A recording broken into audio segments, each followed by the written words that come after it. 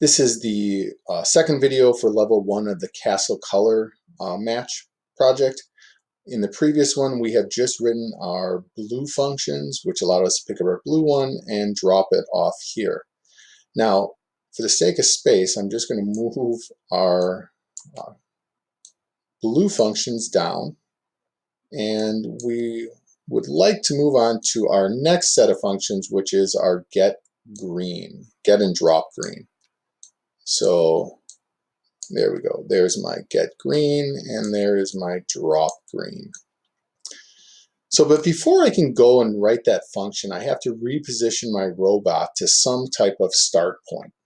So I'm going to come to my drivetrain, and I can see where my robot is, and I'm going to drive in reverse 200 millimeters. I'm going to make my right-hand turn, and I'm going to go in reverse for 800 millimeters. And then I'm going to turn my robot right 90 degrees. Now what this does is basically resets me so I'm able to get to that start point. So again, I accidentally put it into the define green, but in actuality this is part of the program where I want to reset my robot, and it is not part of the define green get. So in the define green get, what I want to do for that function is just like my previous one. I'm going to drive forward 400 millimeters. I'm going to turn right. This time I'm going to go 90 degrees to the right instead of left in the previous one. I'm going to drive forward. When am I going to drive forward till? Well, I'm going to wait until my down sensor sees green. So I'm going to change my down sensor, and I'm going to change my option here to green. Just like the previous one, I'm going to stop driving then, and I'm going to energize my magnet to pick up, which is the boost function. So now I'm going to be picking up that green magnet. Now what I need to do is I need to write a program to drop off that green. So I'm going to again come to my drive, and I'm going to reverse my course just like I did in the previous program. I'm going to reverse 200 millimeters. I'm going to make that left-hand turn at 90 degrees. Now you might be able to reuse some of your code in your previous one and do some copying and pasting and just changing values.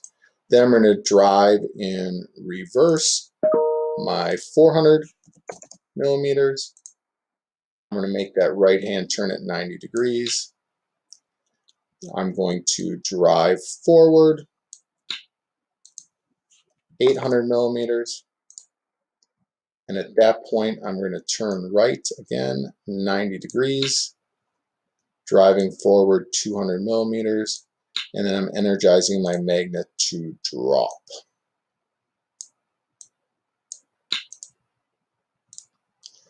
So I'm going to reset my program and run it.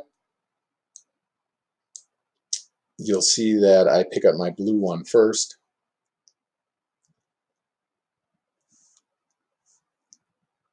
I come back to drop off my blue.